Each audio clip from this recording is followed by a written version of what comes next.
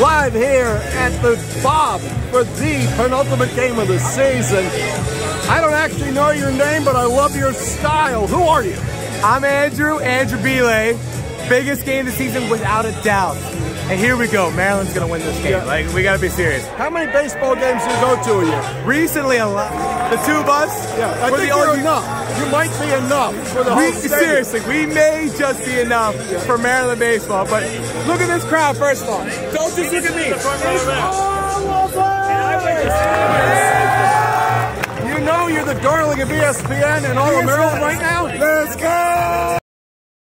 Maryland's season ends on 48 wins. UConn celebrating behind us. Sort of some symmetry. Last week, the Maryland Terrapins were celebrating in Connecticut as they won the NCAA lacrosse tournament. Now the UConn Huskies are down here in College Park celebrating an 11-8 win over the Terps. Look, first of all, the play at first base, after looking at video review, the runner was out. Bubba Elaine was out because he stepped into fair territory instead of staying in the base running lane. Too bad for Maryland.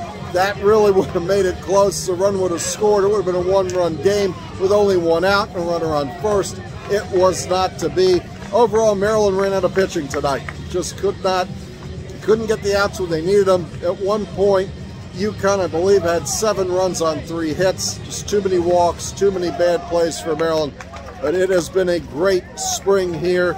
The women's lacrosse team goes to the Final Four. The men's lacrosse team wins the national championship, and we're standing at the Bob, a sellout crowd on a Monday night. And although the Terps won, you got to say we're celebrating Maryland baseball and celebrating this great spring that the Terrapins had. Bruce is away from the microphone. I'm Wayne Viner. For the entire TerpTalk crew, this brings an end to the spring sports season and to our year. Thanks to Mason. He's done great work with lacrosse. Thanks to Todd for his contributions on the radio. Of course, Bruce, the Maryland legend, as TerpTalk rolls forward. I want to thank all of you for watching. It has been a spectacular spring in College Park. Good evening from Bob Turtle Smith Stadium.